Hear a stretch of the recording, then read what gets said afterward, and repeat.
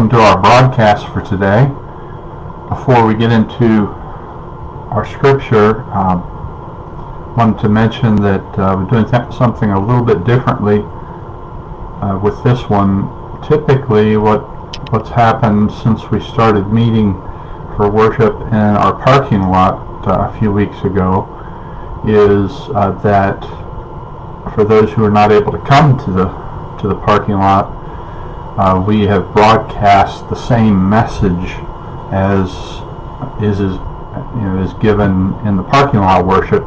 That's not the case today. This is actually a different message than is being spoken at the parking lot service. The one at the parking lot just didn't fit as well, I thought, in this kind of medium in broadcast. So what I'm doing here is finishing out our series of studies in the book of Nehemiah as our Sunday lesson. Again, you may not have been watching the Nehemiah broadcast. Hope this will encourage you maybe to go back and do that if you haven't. But I also told the people at the parking lot service that the video broadcast for today was the Nehemiah study, so that they'll look at that as well. So doing a couple of different things today, and I hope this has been a good study for you. As we talk about this theme of let us rise up and build, this is actually the 13th lesson in the series. Nehemiah has 13 chapters. There are 13 lessons in this series, and we've looked at it in terms of what we can learn about building or rebuilding things from this great character Nehemiah. So that's what we're finishing up today, and we'll continue to make videos and broadcasts as we go along. We'll be starting a different study next time, but just keep those things in mind. Let's begin with a prayer. Holy Father, we thank you for the day. Thank you that we can worship you wherever we are, that we can think about spiritual things, we can get into your word and study it and be encouraged and built up. Thank you for your Son, our Savior Jesus, and we thank you for those down through time who have lived faithful to him, people even in ancient times like Nehemiah. Help us to see today how he was like Jesus, our Savior. Thank you for the forgiveness we have in Christ. Pray you'll be with our world right now as it struggles through difficult times, and may we be a part of healing and bringing people together. Thank you for your attention to us and every blessing. We praise you and give you this time. We come to you in the blood and in the name of Jesus Christ. Amen. So if you're one of those people who, for whom every single story just has to have a happy ending, the Bible just might be a pretty frustrating read at times. Now, it's true that the Bible ultimately has a happy ending with, the redeemed of all ages gathered into the new heavens and the new earth to be with the Lord forever and ever. But along the way, there are many sad endings, and there are frustrated purposes, and there are failed efforts. And that is just life, real life, in a fallen world and with fallen people. Eventually, as hard as we might try to avoid it, we all return to reality, to Realville, as I'm calling it today. We're not allowed to live all our time up on the mountaintop. We have to return to the valley where real life is lived. Even Jesus' disciples couldn't stay up on the mountain with him. If you remember that story of his transfiguration, even after that great event, he led them down into the valley, and the first thing they had to deal with was a failure. Matthew chapter 17. So even in Scripture, Realville exists. Fantasyland does not. The first couple sins, and they get tossed out of paradise. Noah gets drunk and messes up his family. Abraham becomes a liar. David, the great David, the man after God's own heart, commits adultery, and he murders a man to cover it up. Peter denies even knowing Jesus. And so we could go on and on about reality in the Word of God. A lot of people, I imagine, would like the book of Nehemiah to end at chapter 12. That would be a happy ending at the end of chapter 12. Last time we shared the great celebration in Jerusalem as they dedicated the freshly built walls to God, and as they marched around the city on top of the walls, you remember, and as they went, they were singing their songs and they were praising their God. It would seem appropriate, and Hollywood would certainly let the credits roll there and let us close the story with a smile on our faces and a warm feeling in our breast, as we drive home from the theater. But then comes chapter 13. Chapter 12 doesn't end Nehemiah. Nehemiah has 13 chapters, as we mentioned already, and so it's real. It's Realville. Nehemiah, after completing this wall rebuild and experiencing that dedicatory celebration, he goes back to his old job. You remember where the book began? Remember that Nehemiah was a government official. He was a servant of the king of Persia. And he goes back for some period of time. We don't know how long. It could have been a year or two, maybe even several more. But he goes back to Persia. He leaves Jerusalem behind. And, his work there is done, seemingly.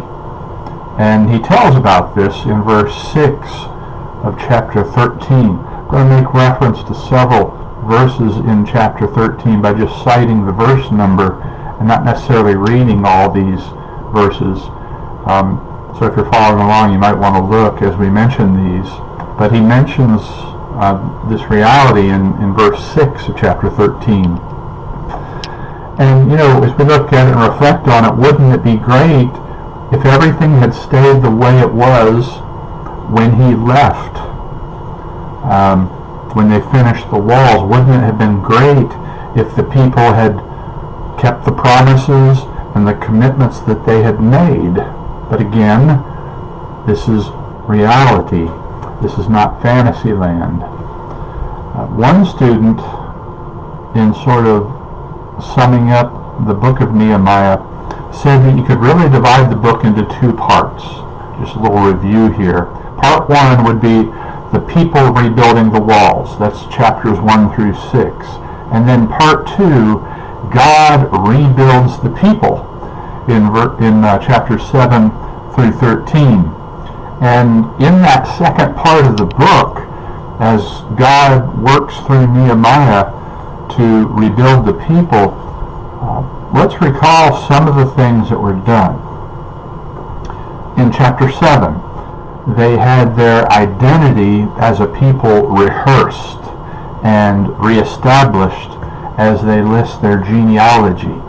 So you have a long list of names and so forth in chapter 7. In chapter 8, they read the Bible. They read the Word of God, and they're convicted by it of their sins. In chapter 9, they confess their sins and repent of their sins. And then in chapter 10, the people make 3 deeply felt and fully serious promises. And in general, they say, we will keep God's word. But specifically, they say, number one, we're going to take our marriages seriously. We're going to make them holy and devoted to God. That's promise number one. Number two, they promise to keep the Sabbath day as a holy day, as it was commanded in the law of Moses. That's the second promise. And then number three, they promise, in essence, to worship in spirit and truth. To borrow a phrase from the New Testament, they say that they will make sure that temple worship is right and it is a clear priority among them. So they make those three promises. The unhappy ending of the book is that by chapter 13, they have completely broken all three promises, and overall they're just ignoring the Word of God. And all this takes place while Nehemiah is back in Persia. So you can imagine the old man thinking, I turn my back for 1 minute, and look what you do. You ever have that feeling? You know, I take 1 day off, and this mess is what I have to come back to. Yes, that's what life is like in Realville. Moses knew what that was like. Remember Moses, he goes up on Mount Sinai to meet the one true God, and when he comes back down, Israel is dancing before idols. Jesus knew this reality. He goes into the garden to pray and to pray to that same God, and he comes back to find that the disciples asleep. It's real life in a fallen world. So Nehemiah asks again for leave from his day job and returns to Jerusalem. And you can imagine that he was not happy. In verse 11 of chapter 13, he confronts the officials of the city of Jerusalem, rebukes them. In verse 17, he confronts the nobles of Judah and rebukes them. And then in verse 25, he confronts the parents of Israel and rebukes the parents. And, in chapter 13 of Nehemiah, there is just a whole lot of confronting and rebuking going on. And there's one thing that spurs all this confronting and rebuking that's going on. One thing that sets it in motion and gets it moving. And it's in the opening words of the chapter. Verse 1 says this, On that day they read from the book of Moses in the hearing of the people. All Scripture is God-breathed and useful for teaching, rebuking, correcting, and training in righteousness. We know those words, don't we, from 2 Timothy 3:16. And we like that sentiment. We believe those words. But sometimes, you see, those words come at us. We are the ones that need taught. We are the ones who need trained. Sometimes we're the ones who need corrected and rebuked, just like Israel did on this occasion. The question is, how do we respond when God's word is applied to us? Well, Nehemiah turned the word of God toward the citizens of Jerusalem and Judah because they had broken these three promises and commitments that they had made. They weren't taking care of the temple. They weren't tending to the worship of God as they had promised. In fact, they were actually neglecting to support the Levites. The Levites were the ones working up in the temple. They were supposed to lead the temple worship, and so the Levites were going unsupported. They were having to leave their God-given roles and jobs to go farm outside the city so they could feed their families. There was, in actuality, probably very little worship going on at the temple at all. And one of the reasons for this was a name from earlier in the book, Tobiah, one of the bad guys from early in the story of Nehemiah. Tobiah is back, and he has wormed his way into Jerusalem again, and actually he's been given a large warehouse in the temple for his own house. And that was actually space that was supposed to house food for the Levites and other important worship materials. And now Tobiah is living there. It's really hard to believe that happened, but it did. Again, Realville. So Nehemiah returns and throws all of Tobiah's stuff and Tobiah himself out of the temple. I doubt that he did so gently.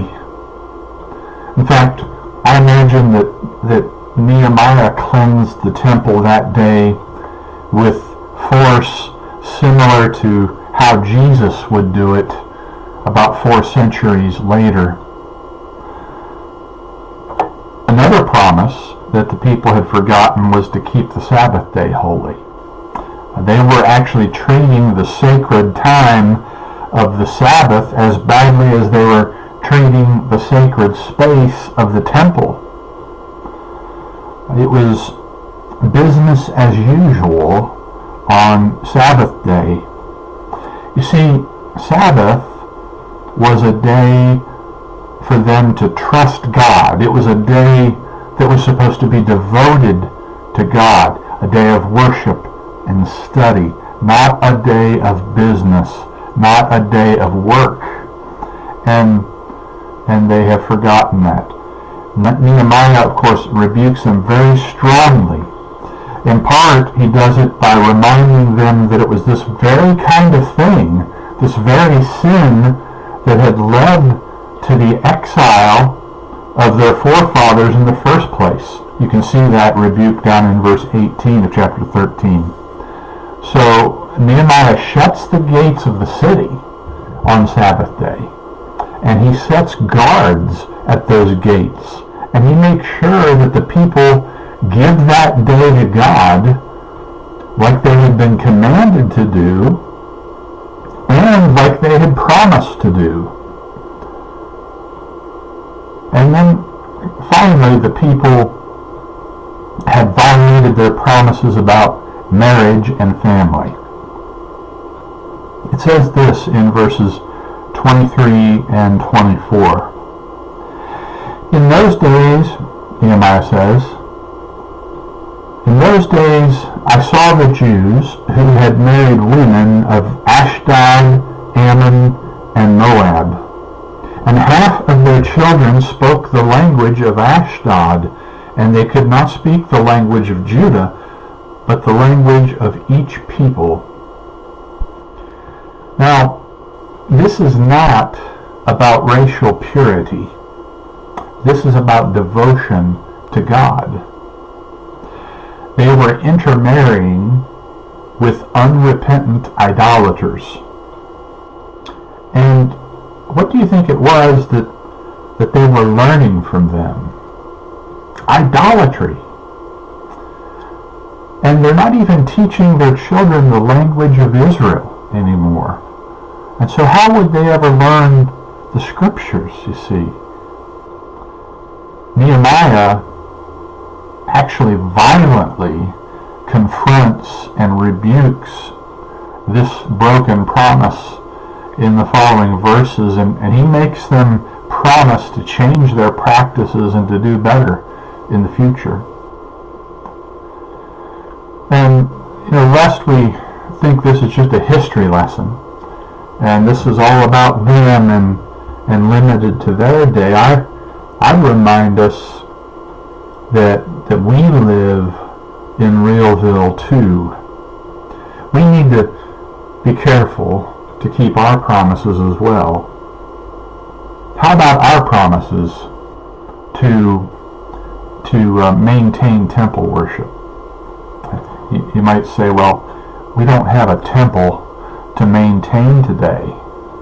Oh, know ye not that your body is a temple of the Holy Spirit that is within you?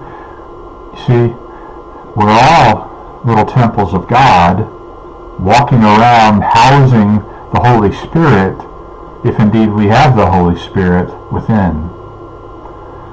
And so the question is, have we let anyone or anything else move into that worship space that's supposed to be reserved for holy things? Now, this doesn't mean that we're all these independent worship enterprises, each off doing our own thing, because the Scripture also says, and let us consider how to stir up one another to love and good works, not neglecting to meet together, as is the habit of some, but encouraging one another, and all the more as you see the day drawing near. So there is a corporate aspect to worship, and we don't want to neglect that. Do we trust God? Now, Israel struggled to trust God by not working on Sabbath, not working on Saturday. Now, we don't observe Saturday in that way, but it's true that there remains a Sabbath rest for the people of God. We hear that in Hebrews chapter 4, verse 9. We still are called to trust God and to devote focused time to Him throughout our daily lives. How are we doing giving God some of our time? Do we trust Him? And then marriage and family. Do I even need to say it? It sort of preaches itself, doesn't it? The law of Christ instructs us to not allow ourselves to be unequally yoked with unbelievers. This is found in 2 Corinthians chapter 6. Again, this is not about race or prejudice or hatred. This is about having marriages that are united to glorify the one true God. It's about raising children in the nurture and admonition of the Lord and teaching them the Word of God as a parenting couple. You know, family remains the backbone of the kingdom of God, just as it was supposed to be in Israel. How are we keeping our promises, Israel? Are we keeping the Word of God in these things and others? You know, there is really so much here in this closing chapter. The book closes with a statement from Nehemiah. This man that I hope we've grown to appreciate and love and admire because of his words and his actions. Sort of reminded me of Julius Caesar's famous line. You remember that from history? Caesar said, "I came, I saw, I conquered." But for Nehemiah, he says it this way: "I cleansed, I established, I provided." Verses 30 and 31 of Nehemiah 13. I cleansed, I established, I provided. He did what had to be done to set things right in Realville. This man who in many ways should remind us of our Lord and Savior. Have you ever thought about it? Really, before I did this study, I never had the great parallel between Nehemiah and the Lord Jesus Christ. Think about it for just a moment as we close. Both of them cleansed the temple. Both of them wept over the state of Jerusalem. Both led people to build. They could both be seen to be saying, "Let us rise up and build." Both of them were greatly harassed and oppressed by enemies and plotted against by enemies. So there are just so many things that we're reminded of concerning our Lord. Well, Nehemiah closes the book with a prayer. Should not be surprising. Prayer has been an emphasis throughout the story of Nehemiah. He says in prayer, "Remember me, O my God, for good." I don't think that is a selfish prayer at all. Ask yourself, how do I want to be remembered? For good or evil? As a builder or a breaker? As a lover or a fighter? As faithful or unfaithful? And then, even more importantly, by whom do I want to be remembered? And Nehemiah wanted to be remembered for good by God. Can we say the same today? Do we want God to remember us for good? I'd say if we can't pray that prayer, then there's something wrong that needs to be made right. And so, a return to Realville, and an interesting way to close the story of Nehemiah. Again, I encourage you to read and study this book and reflect on the great lessons that are there to be learned and lived out as we, in our lives and in the life of the church, try to rise up and build. Thank you for being a part of these studies. May God add His blessings to what we have looked at.